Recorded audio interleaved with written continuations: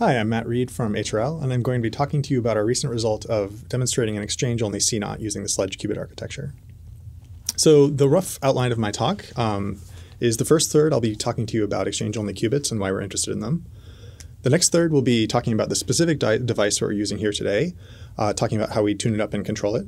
And finally, I'll show you the actual 2-qubit gate result. So first, exchange-only qubits.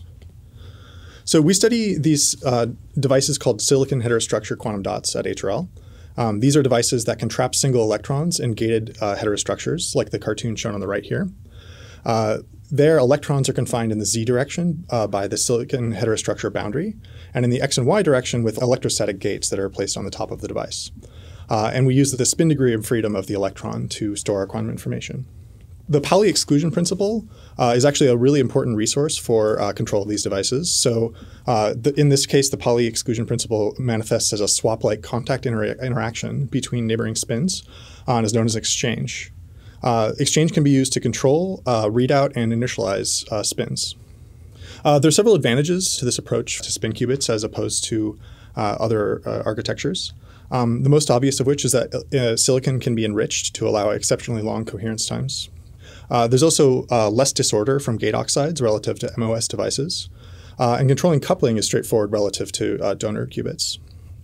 Also, assuming that you have good valley splitting, which is admittedly a big stipulation, state prep and measurement is also easy and high fidelity. Easy in the sense that you don't need exotic electronics. I'd encourage you also to see this recent review that came out on the archive. There's actually been 3 major papers that just came out as of me recording this talk that demonstrate 99% or better control fidelity of single spin qubits. That's both single qubit and 2-qubit fidelity from the Rick and Delft and Princeton groups.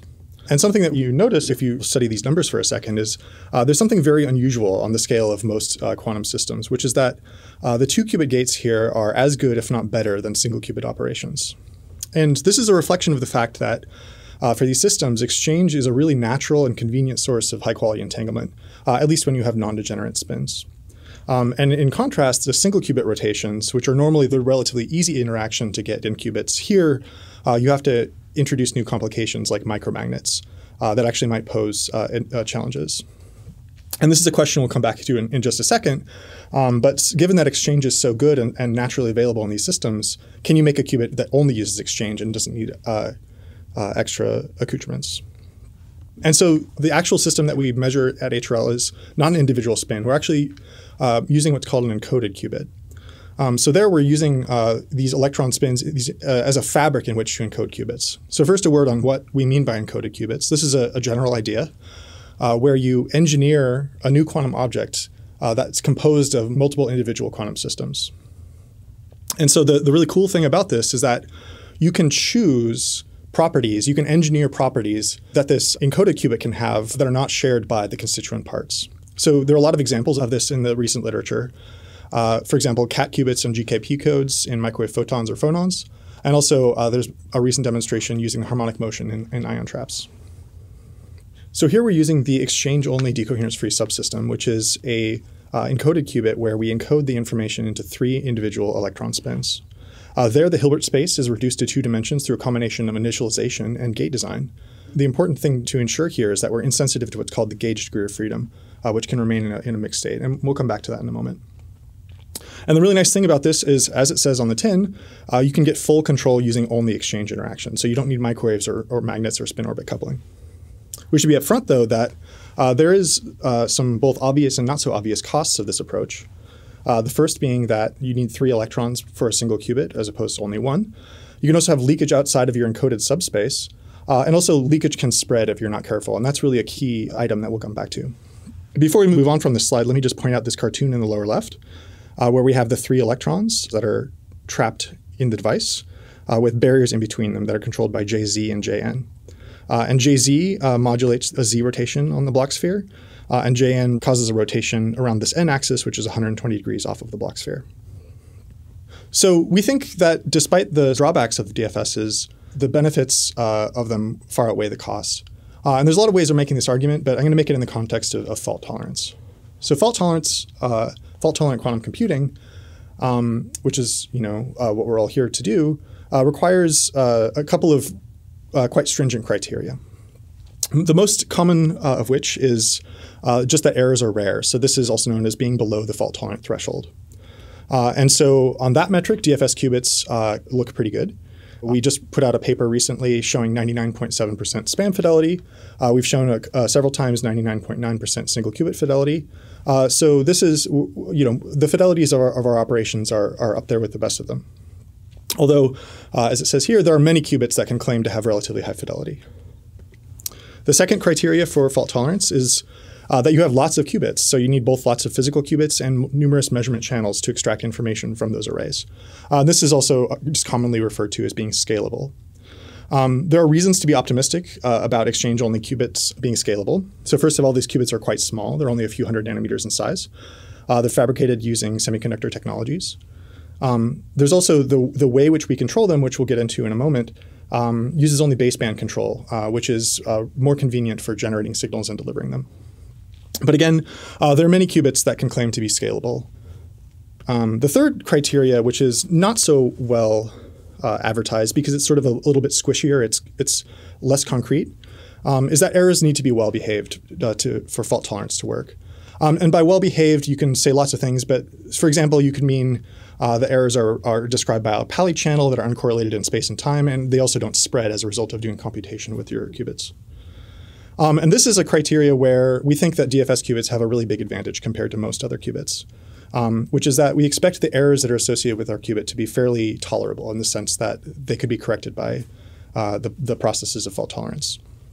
And so what are the reasons for this? The first is that exchange is a contact interaction between highly localized electrons. So what that means is that exchange only turns on when these electrons are actually physically touching each other. And these electrons are very highly localized. They're sort of like an exponential Gaussian wave function. And so both you can have exponential suppression of exchange with distance. So you can have very high levels of exchange between neighboring qubits, but next nearest neighbors will have, for all functional purposes, zero exchange energy. And also, because again, these are overlapping wave functions, you can have very, very large dynamic ranges. So you can have both very, very small exchange energies and very, very large exchange energies that are accessible to you in your normal control space. And this is helpful for both coherent and classical crosstalk. The next criteria is that DFS qubits are immune to global magnetic field fluctuations. So it's kind of funny. We're actually encoding information in spins, but the magnetic field that we're encoding them in doesn't matter. And in fact, you can operate this qubit in zero magnetic fields. So all of your spins are degenerate with each other. And the thing that's really nice about this is that if you weren't immune to global fluctuations, then you could have really highly correlated errors across your array. And this is actually the origin of the name decoherence-free subsystem. And finally, the third criteria, which again is something that I'm basically putting in here to allude to a later part of the talk, is that the gates that you perform on these qubits can be designed to be error resistant. So you can choose the properties of your encoded gates and make them more or less resistant to certain types of errors. I hopefully convince you of some of the reasons that exchange-only qubits could be interesting, but if you don't actually have the ability to entangle two of them, it really doesn't get you anywhere. So why hasn't an exchange-only two-qubit gate been demonstrated yet? And really it comes down to the fact that two-qubit gates are very complicated. The two gates that we're going to be demonstrating today, the two entangling gates, respectively use 27 and 45 exchange pulses, whereas a single spin operation that were demonstrated by those papers that I had before only use a single exchange pulse. So there's a huge explosion in complexity here. First, we should answer the obvious question, which is why are they so complicated? And that's really a reflection of the fact that you just have a really large Hilbert space. You have 6 spins that you want to treat as 2 spins. And so not only do you need to construct an interaction that does your desired operation, like a controlled NOT or controlled Z, but you also have several other criteria that you want to satisfy, either satisfy strictly or just optimize. So the first criteria that I mentioned earlier is that the gate needs to be independent of the gauge degree of freedom. So this is the total spin degree of freedom of the DFS. So that's sort of entry stakes. But beyond that, you really also want to design your gate to limit error propagation for fault tolerance reasons. So you don't want to have like leakage be spread around as a result of doing this operation. The other sort of optimization is that you just want to decouple noise as much as possible. You want your operation to be as high fidelity as it can be. The fact that there's all these competing criteria is really reflected in the 2 gates that we're demonstrating here today. So the first of which is the Fong-Wang-Zura controlled Z gate, or actually we're going to be demonstrating the controlled NOT gate, which is closely related. And this is a gate that is an exchange-only gate that is independent of the gauge degree of freedom. So that's, in some sense, the simplest controlled operation that we can do. There's also this other operation called the leakage controlled Z, or LCCZ, which is considerably more pulses, in this case 45 pulses instead of only 27.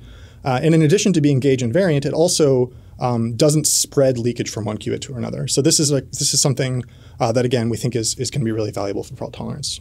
And for more information about these gates and how they were developed, please check out Thaddeus Ladd's talk. We come back to the original question, which is why this hasn't happened yet. And the answer is just that you really need an excellent device in order to demonstrate these gates. You need something that's both high yielding, in the sense that you're able to control all these spins, and you also need it to be high performance. And you need to be able to perform all these operations to actually get a result that you can measure. And so happy to report that our new SLEDGE process, which I'm going to be talking about next, can reliably produce such devices. Next part of the talk is, what is this SLEDGE thing? So SLEDGE is an acronym for Single Layer Etch-Defined Gate Electrode. So this is a type of device where the name is referring to the fact that all of the electrodes that control the electrostatic environment in our device are etched onto a single layer of metal. Those gates are then contacted by vias, which then route out to bond pads. And these devices are grown and fabricated at HRL.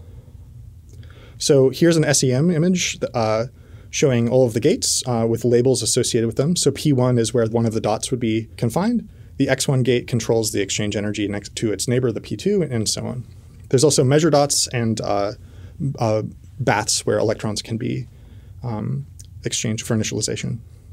Below, the first picture here is the second picture. This is a cut through the active region showing the vias that contact down to the gates. And you see we've sort of drawn a cartoon over them showing where the electrons are confined in that little narrow white strip, which is the silicon well. For the experts in the audience, the Valley energy in this device on the P1 side was something like 70 microelectron volts, and on the P6 side was only 14 microelectron volts. So the fact that the P1 side is so much better, we'll generally prefer to measure on the M1 side when we have that opportunity. The epitaxy in this device, we had a 5 nanometer SiGe well, 800 ppm silicon and natural germanium. And typical performance parameters for the spins are T2 star of 3.5 microseconds, and the number of oscillations is 55. We can add some colors here and show this cartoon on the right, which is sort of, again, a more three-dimensional view of what's going on here, where, again, we have electrons that are trapped at the SiGe barrier with the electrostatics on the top. And again, we have a DFS qubit on the right and on the left, where here the z-axis on the qubit on the right is controlled by the X5 gate and the n-axis by the X4 gate. And again, I would encourage you to see Mike Jura's talk, where he talks a lot more about how these devices are fabricated and optimized. There's also a paper that was recently published. So now I'm going to show you a quick video, again, sort of zooming around this device to make sure we understand the geometry of what we're talking about. So here we're starting with the SEM, again, this one that you saw before. We can highlight the P and M gates, the tunnel and barrier gates, the baths, and the field gates. And we have the vias come up and grow off to the back end of line that routes out to bond pads. Advancing again, now we can cut away half the device and see where the TEM that I showed you before would be oriented in three-dimensional space, where again we see the vias come up, and of course those lines are not suspended in free space. There's a dielectric layer that holds them up. Now zooming in and returning to the cartoon space, we see another DFS qubit on the left here, where the z-axis is controlled by the X1 gate and the n-axis by X2. And we can see what happens when we actually are applying exchange gates. So here we're applying voltage pulses onto the X gates, which cause neighboring electrons to interact with each other. The size of the voltage pulse sets by how much the electrons are interacting. And you'll notice that we only ever do one interaction at a time. And now that we zoom out here, we can actually see the full gate sequence that was just played in that cartoon. And that's actually the thumb-noise or a controlled NOT gate that we'll be showing later on. Again, advancing, we can see the top of the device again, where we are applying these voltage pulses. And we transition into an SEM of the top of the device, where again, these are the wires on the top that route out to the bond layers. And you see the associated labels of what each gate does. Now, let's discuss signals. What are these signals that we're delivering, and how do we generate them, and how do we deliver them? So generally speaking, all of our control pulses look like this cartoon on the left here, where you have some baseband voltage, in this case 700 millivolts, that then steps up to a higher value, say 800 millivolts, for some period of time, in this case 10 nanoseconds, and then drops back down to its earlier voltage.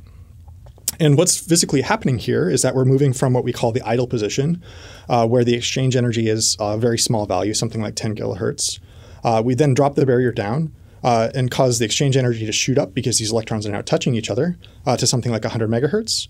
We hold there for some period of time, and then we drop back down to the idle position. And what this is doing is modulating the exchange energy from 10 kilohertz to something like 100 megahertz. So we can make some observations about these signals. First of all is because we're just looking for some phase evolution, the integral of J over time is the only thing that matters. That is to say, the fact that this pulse is square is not important. And in fact, it won't be square when these pulses are delivered. We only have something like 150 megahertz of control bandwidth. So in practice, these pulses will be rounded out a little bit by the time they are delivered to the device.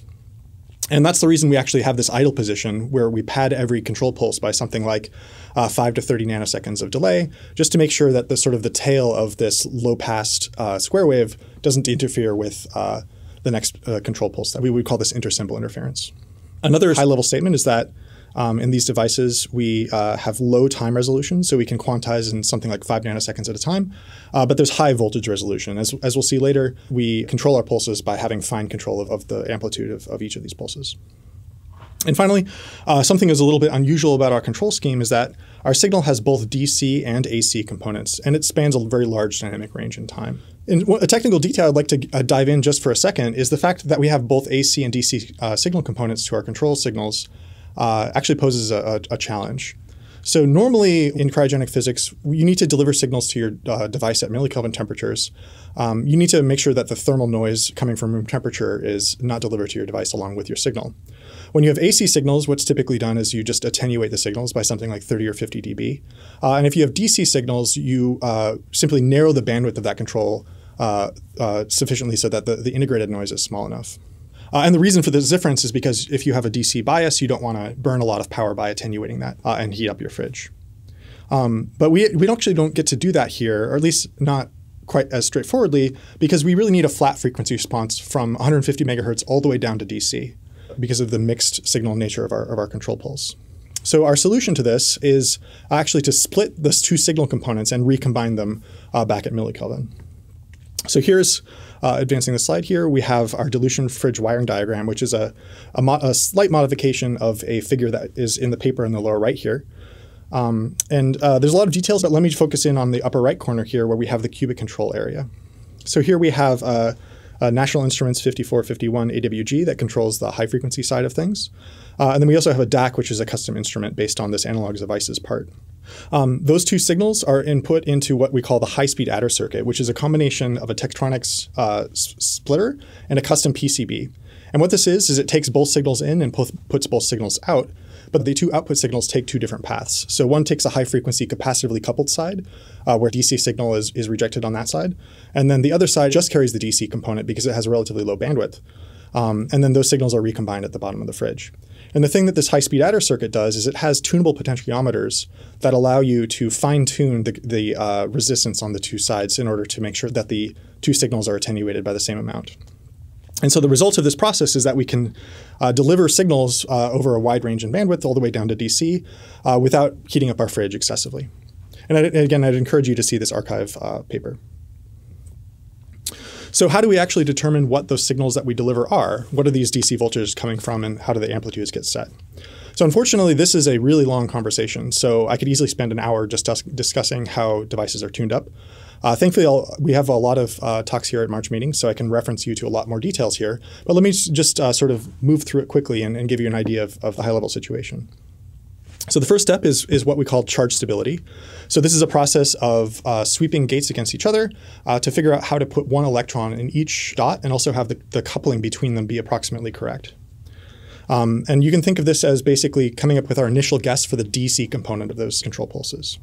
And check out Reed Andrews' Invited talk where he's discussing our work towards automating this process. The next step is readout and initialization. This is figuring out how to convert spin information into something that we can detect, which is charge information, and also optimizing the initialization process. And you can think of this again as basically refining those DC voltages to sort of get the tunnel couplings just right so that this process is optimized. This is again, you can check out Jacob Blumoff's paper, which has been recently posted on the archive. And we also have a recording of his 2020 March Meeting talk where he discusses this in more detail on our website. The next step is exchange optimization. So this is figuring out how to make those electrons talk to each other in a way that's relatively high fidelity. There's a lot of criteria that should be optimized in order to make that exchange operation successful. And again, you can think of this as sort of our initial guess at the AC voltages, at the voltages of those 10 nanosecond pulses that we put on top of the DC. And you can check out both Edwin Acuna's talk on T1J and Bobby Lanza's talk on SLEDGE tune-up, which is actually going to be delivered by another HRL employee, Nathan Holman. And then finally, we have calibration and verification. Once we know how to do exchange, we do a fine-tuning to figure out exactly how to get each angle as a function of voltage. And that's through a combination of optimizing our path in what we call this fingerprint, doing voltage Rabi oscillations to figure out, again, exactly what amplitude gives you what rotation. And we can verify that this entire process was successful by doing something like randomized benchmarking. So here we're doing what's called blind randomized benchmarking, which is a variant that properly treats leakage. And in this device, we're getting something like 99.9% fidelity of single qubit operations. It's worth emphasizing here that these operations use an average of 2.7 exchange pulses. So we're actually getting 99.9% fidelity of something that's, in some sense, more complicated than the single spin CNOTs. And I'd encourage you to see Reed Andrews' paper and also Brian Fong's talk about some of the subtleties about QCVV in our system. Okay, so now we can go ahead and proceed to demonstrate our 2-qubit gates. So on the upper left of the slide here, we have what we call an exchange pulse diagram of the Fong-Wang-Zura CNOT. So this is showing the angles as a function of time that we need in order to implement this gate. Through the process I just described, we convert each of these angles into specific voltage pulses on the gates. And we can do process tomography on the CNOT gate here. And we see the tomogram on the bottom left. So both the data and the idealized data. And we see, it looks like the operation we're looking for. You can't really say much beyond that. It looks like this sort of complicated math and this calibration procedure is doing approximately what we expect. We can do the same thing for a swap operation. This is something I haven't talked about before, but because the exchange interaction is intrinsically a swap-like interaction, the swap gate is actually quite simple and can work very well. You'll notice that all of the rotations that are in the exchange pulse diagram for swap is just a pi pulse, and there's also sort of like a nice symmetry to the operation, whereas Fong-Wang-Zura is much more complicated. And again, we can do process tomography on that, and we see that it's basically doing what we expect. The obvious question, though, is how well are we doing? What is the fidelity of these operations? And basically the answer is that tomography is not really the right tool for it. It's highly sensitive to things like spam. You have to measure a lot of stuff. There's a lot of information here that is telling a lot more than we actually want to know if all we're interested is in fidelity. So what we do instead here at HRL is, of course, randomized benchmarking. So randomized benchmarking is a much more robust tool for measuring gate fidelity. It has a lot of nice properties, as I'm sure everyone is aware. Things like it's insensitive to spam. You only need readout on one side rather than on both sides. You don't need correlated measurements as you do with tomography. There's a lot less data to measure. This is just a simpler measurement. It's also just heavily validated. This is something that's been a standard technique in the community for years. As opposed to single qubit randomized benchmarking, where you only need a few pulses, with 2-qubit randomized benchmarking, there's actually 11,000 unique members in the Clifford group. And so you need to randomly sample from a very large group. And so rather than optimizing each of these 11,000 operations, we construct them using the recipe that's shown on the slide of using the swap, CNOT, and single qubit operations. So on average, each of these 11,000 Cliffords has 90% of them has a CNOT, 50% have a swap, and on average, there are 3.1 single qubit Cliffords in each operation. So each 2-qubit Clifford gate uses an average of 41 exchange pulses. And so here is our 2-qubit randomized benchmarking, and we're seeing something like a 2.9% average infidelity per Clifford.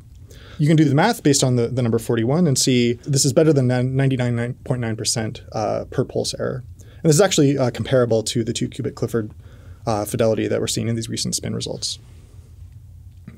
So we can also do 2-qubit interleave benchmarking, where now by interleaving a gate of interest in between a random Clifford, we can determine the fidelity of just that gate. So we can again do the Fong-Wang-Zura CNOT, and we see something like 3.7% infidelity. This is actually a bit of a surprise because by far the vast majority of 2-qubit Cliffords include a Fong-Wang-Zura CNOT. So you'd expect this operation to actually be higher fidelity than the average 2-qubit Clifford. And the reason for this discrepancy, this is in fact the correct number. The reason for this discrepancy is actually that these two gates were measured in slightly different conditions. So this is something we'll get back to in a moment. We can also do benchmarking on the swap operation. And as expected, it's rather high fidelity. In fact, the fidelity is so good, it's rather hard to determine just because the two curves that we're comparing are very similar to each other. And again, this is a reflection of the fact that the fundamental mechanism that we're using here, exchange, is inherently swap-like. And so this gate can be very simple and designed to be very insensitive to noise. And finally, as we mentioned at the top of the talk, we're also demonstrating the leakage-controlled variant of the entangling gate, where here we're doing the leakage-controlled control Z, and we see something like a 6% infidelity. So this is kind of funny because the two operations, the Phong-Zura CNOT and the LCCZ, are essentially the same operation, just up to Hadamard's, but this fidelity is a lot worse. So why am I telling you about this? Again, when you're talking about building a fault-tolerant computer, the leakage-controlled variant could be a lot better because it won't cause leakage to spread. So we expect this to be a very interesting gate going forward. So where are these infidelities coming from? So we can say right off the top that magnetic noise is the most important contributor to our error budget. So shown here on the right, again, is a cartoon zooming in on the environment seen by an individual electron. The magnetic field seen by the electron will be randomized by interactions of nuclear spins in the substrate. And so that slowly fluctuating magnetic field is the biggest source of error here. So we can see that by doing kind of a funny experiment where we're going to do interleave benchmarking of nothing. We're going to do interleave benchmarking of an idle operation. We'll sweep the duration of that idle. And so here we're doing IRB of 1.4 microsecond idle operation, which, as you'd expect from the fact that this is a significant fraction of T2 star, is rather low fidelity, is something like 14% infidelity. So we can plot all of those idle operations alongside all the other gates that we've measured so far today. And we see a couple of things. The first is that idle matches very well to this heuristic of T gate over T2 star squared. So as expected, idle looks a lot like what we call in free induction decay or T2 star decay. So we can also look at another gate here, which is the LCCZ, and we see that actually this gate performs much better than this free induction decay heuristic. So this is showing that the fact that the gate is working on these spins and permuting them around is actually tending to refocus some of the magnetic noise. And so yeah, compared to idle, this operation is much higher fidelity than you would expect. We should also say the swap operation is also believed to be similarly magnetically resilient. But here we're sort of limited by our ability to measure its infidelity, and it's likely limited by other things too. And so this is another sort of nice property of exchange-only gates, which is that they can actually be designed to be insensitive to certain error sources. The order that you apply these gates and the order that you move these spins around in tends to cause certain types of noise to become less important in your overall gate fidelity. But of course, this general optimization complicates construction. So there's really a lot of art to designing these gates. Finally, let me introduce a nice piece of physics that we can see. So what we'll do is we'll take 2-qubit randomized benchmarking. So this is just benchmarking, not interleaf benchmarking, as a function of both the applied magnetic field and the duration between pulses, the idle duration. So first of all, we can see as a function of increasing magnetic field, the fidelity initially gets better. And this is a reflection of the fact that transverse nuclear magnetic fluctuations are being suppressed by the presence of this field. You can write down the Hamiltonian of interactions between electrons and nuclear spins, and you can expand out this S dot I term and see that there are 3 terms, and 2 of which tend to be fast rotating in a large field and will average away. So roughly this interaction goes down to a factor of 1/3 its strength at zero field. You also see that as magnetic field gets bigger, the error again gets worse, and this is likely due to spin-orbit effects as described in the Ryan-Jock paper. And finally, unsurprisingly, going faster generally is better. So if you can throw your pulses more quickly, then your device has less time to be susceptible to magnetic noise and your fidelity improves. There is, of course, a limit to this. If you make your idle time too short, then now your pulses will tend to interfere with each other. You also need more interconnect bandwidth and things like that. That's not just a free knob that you have no matter what. Actually, we can come to the solution to the minor mystery from before, which is that the interleaved gates that had spuriously high infidelities were actually measured at suboptimal conditions, as described by this plot. So they were operated at zero magnetic field and a relatively long idle time. Whereas the sort of the generalized 2-qubit benchmarking number that we showed you was taken in a more optimal condition. Okay, so conclusion. We've demonstrated universal control of 2 exchange-only encoded qubits. So we showed you relatively high fidelity 2-qubit benchmarking, also interleaved benchmarking of several gates of interest. So the next step for this work is first, we can optimize the operating conditions and get somewhat higher fidelity for these gates. We'd also like to formalize the error budget, figure out exactly where our errors are coming from. We also would like to validate the leakage control aspect of the LCCZ gate. And also demonstrate leakage-aware 2-qubit benchmarking. So this is the extension of the blind randomized benchmarking that we introduced for single-qubit characterization. And again, I'd encourage you to see Brian Fong's talk for some interesting work there. The next steps for this technology in general. So multiple layer devices are possible with SLEDGE, and that should make possible non-trivial device geometries. Of course, we'd be interested in making larger devices, just more dots and more qubits. And in order to improve infidelities, the obvious two paths there are to improve isotopic enrichment, so reduce the nuclear spins, and also improve signal conditioning so you can deliver your control pulses faster. Finally, I'd encourage you to see the Weinstein paper. So we're writing up a paper that's not on the archive at the time of this recording, but should be by the time you see this talk. And so check out that paper too. So it should be obvious this is the work of many people at HRL, and we are hiring at all levels. So if you found this work interesting, please reach out. You can see our website, quantum.hrl.com, where we list a lot of our recent work and open positions. You can also email us at the address on this slide. So thank you for watching.